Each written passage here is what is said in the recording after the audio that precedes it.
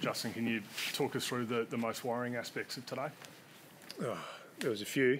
I got beaten up around the contest, and that was probably mainly our mids. Lost that battle, and then we couldn't win contests ahead of the play. And when it's a pressure game and there's no real ball movement in the game, especially early, you just need to be able to win contests or halve contests to get some field position. We just had field position against us all day. Like the only probably second quarter we broke even, and the last quarter was already done by then. But the third quarter and the first quarter we just couldn't buffer field position. I think they had over 30 forward half turnovers, and we couldn't win contests ahead of the ball. We didn't shift the ball to try and make them defend. We just got stuck in our back half. That midfield battle, I guess, with your hit-out ascendancy, can you talk us through what you were seeing and how they won that battle?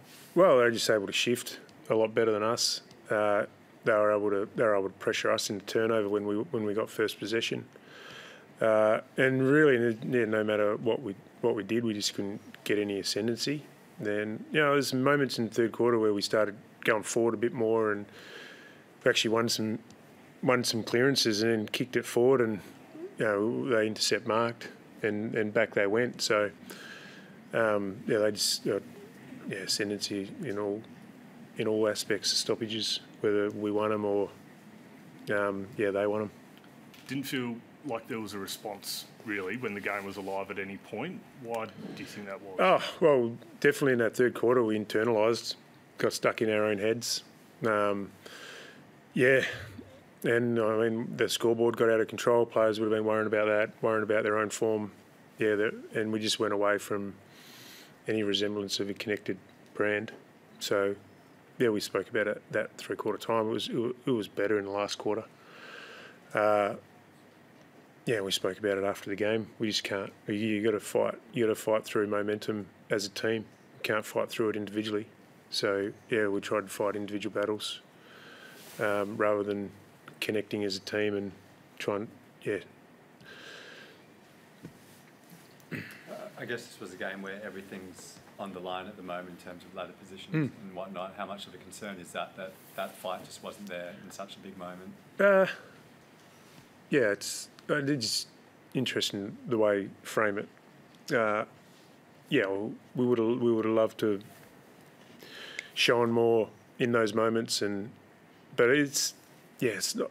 It's interesting because it's not necessarily that your players give up. No one gives up. It's just you internalise in those moments, and it looks like you just become disconnected, and that's what happens. No team gives up. It's just we went about it the wrong way, and we needed players to be the glue in those moments. We just didn't have enough. So we'll keep educating our players and talking through those situations during the week. It's been quite a few times this season where the players have internalised. Why do you think that is? There's a lot of factors that come into it, and it wouldn't be the same for everyone. It's not. You can't put a blanket over every player and say this is why they do it.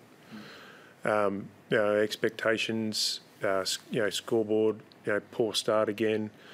Their pressure was good. The perceived pressure crept into it, and we showed a lack of composure with ball in hand. All that. There's different reasons for every player, so keep working our way through those. And I guess we've seen a lot in the AFL where young teams they can take a big step forward and then maybe the next season regress a bit. Do you feel this might be a case of this happening, that success isn't linear per se? Yeah, there's no doubt. Last year we had a really good season. With who we lost, we got younger for whatever reasons, and we haven't handled the pressure as well as we would have liked, and that feeds into those moments in games where a lot more is expected of everyone, and we're not living up to it. And like I said before, you tend to try and fight your own battles a little bit, and we've got to be better than that. But you can see now that finals are unlikely for you. I'm not going to go there. Like, it's a headline. I understand why you asked the question, but we need to be playing better footy, full stop. So whether the finals are in the picture or out of the picture, we need to get back to consistently playing our best footy, which we haven't done for long enough. You've had a pretty consistent group that you've stuck with all year, and the results have been similar. What do you need to find in the next 7 games to change what's happening at the moment? Oh, we'll keep rewarding the guys that peel, that play well. There's some good performances yesterday. Then we just keep selecting the team on its merits every week. Like, I don't see there's a point in playing the kids because we're already 17th youngest on average. So we'll just keep picking the team on its merits. Keep trying to pick the team that's in the best form. And you keep trying to prepare them and educate them and improve them each week. Do you know what's going wrong with the starts and they're just struggling to implement it, or is it a case of you need to sort of search for answers again to what's happening there? No, we'll stick on the same path. Like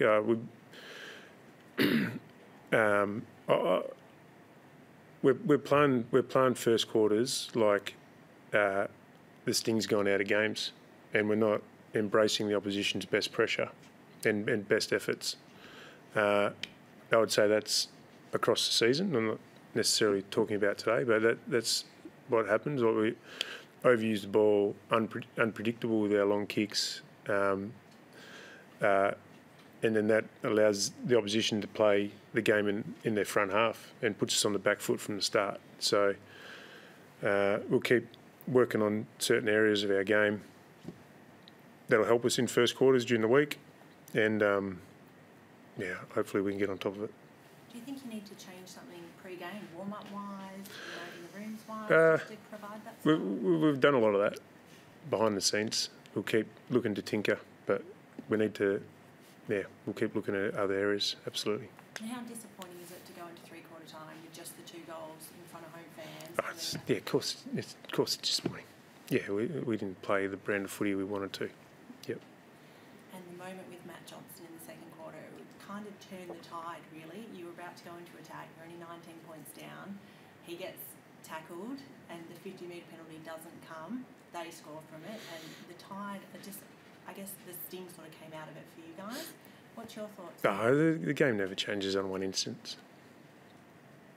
Don't you have an opinion on that moment? No, not really. Like there was more than one instance. It was like a trend in the game where we got stuck in our back half all day. We didn't get it right around stoppage. So it's one moment. Next week is rolling out. Like it gets really hard for these guys. If you see a young group coming up against a team like that, what's your message to them to try to get their heads out of this and onto that?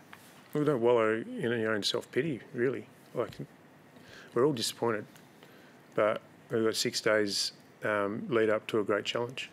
So we need to get around each other. We need to help each other get better, and we need to bounce back. Thanks, everyone. Cool. Thanks, Justin. Cheers.